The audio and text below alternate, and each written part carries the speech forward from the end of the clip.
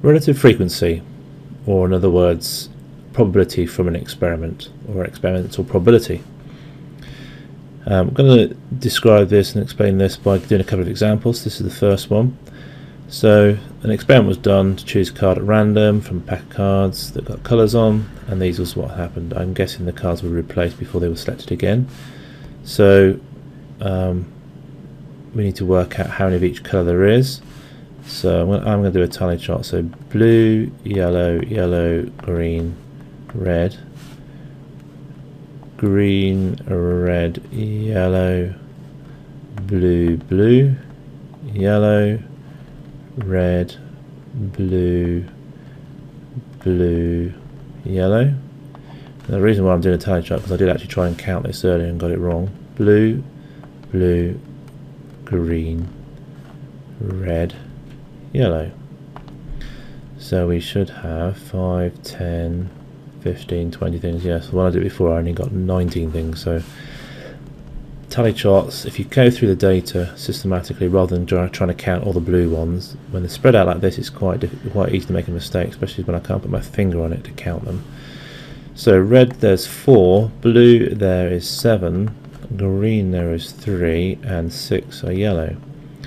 So that's the frequency, but the relative frequency is relative to the number of trials you've done. They've done 20 things, so this is out of 20.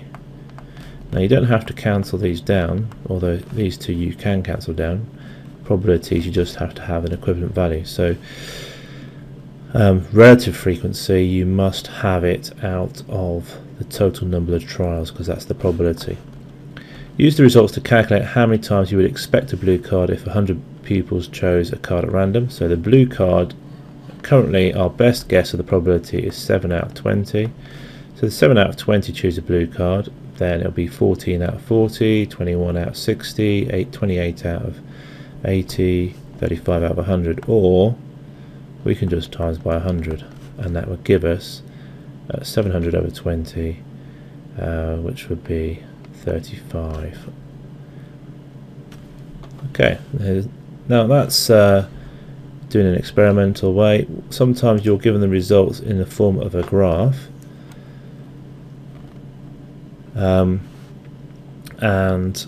so maybe the results are told on a graph like this. So the probability after 10 trials, 10 spins, is 0.6. After 20 spins it was calculated to be 0.45, then 0.5, and so on until you get to here.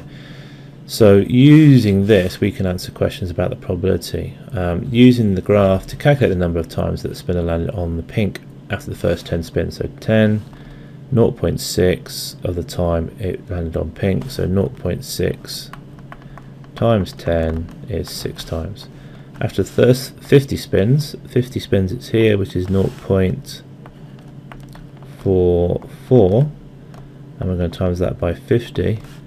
So if we times by 100 we get 44, and then we half it, we get 22. Okay, so we can read values off the graph and use that to calculate the probability, or how many times that happened, by timesing by the number of spins, or we can just say what the probability is. Now, which of these sets of data gives us the best or most accurate probability? Well, with relative frequency, it's a very important idea that you realise it doesn't matter which one looks better, we always take the one with the most trials. This is the best experimental probability we've got. The more trials we do, the more times we do something, the more experiments we do, the better our probability gets. So we always take the highest value of spins or trials. So from the graph, estimate the probability of the spinner landing on pink. So we use this value, which is 0.4.